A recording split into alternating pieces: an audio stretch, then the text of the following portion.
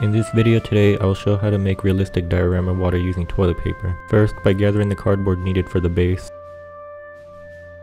and then drawing the template. I then cut out the elevated layers of ground for the cardboard base. Then proceed to gluing down the layers with PVA glue.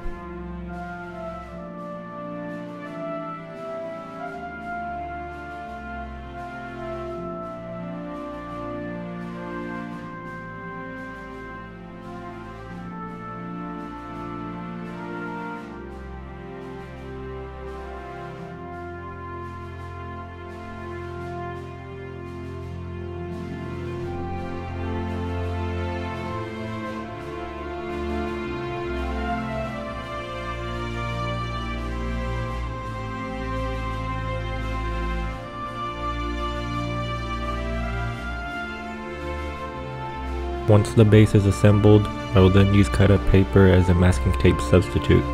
I do this by covering the base in glue, then applying the paper over it.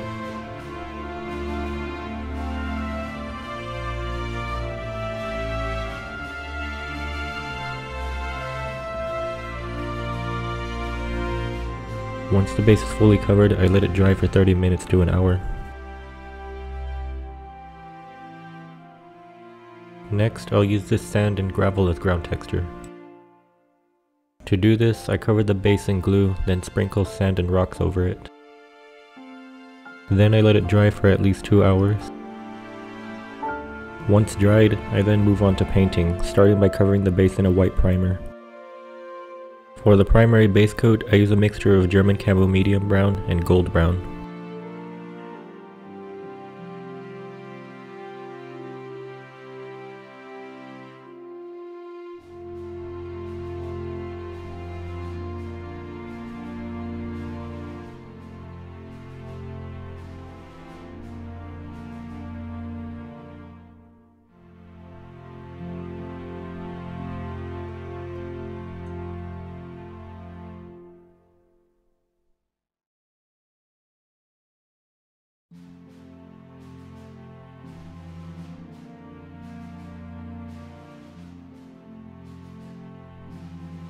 For the secondary color, I washed the base in orange brown.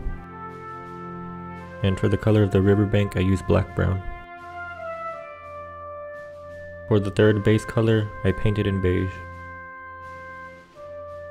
And the rocks, I painted them in light gray and pale sand. For the water on the base, I will use this roll of toilet paper. First, I start off by cutting 3 sheets of toilet paper. Then I lay down the 3 layers of toilet paper. After that, I'll then brush them in watered down glue.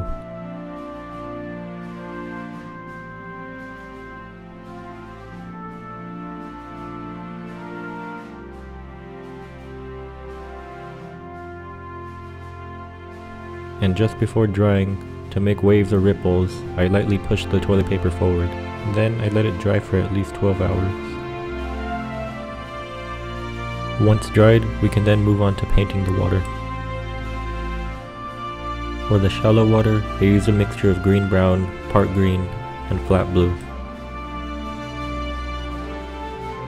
For the secondary color, I use off-white, flat blue, and part green. And for the deep water layer, I use flat blue, black, and medium brown.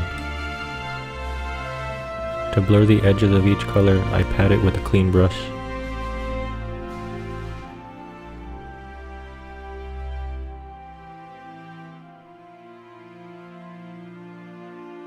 To highlight the water ripples, I use a white gray.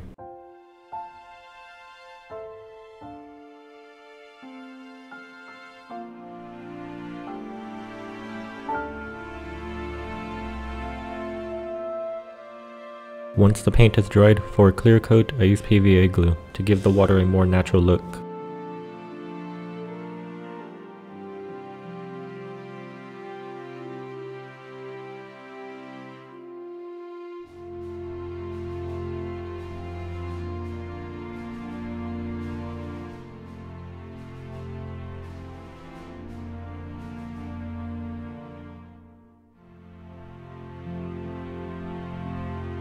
And these are the results of after letting it dry for 2 hours.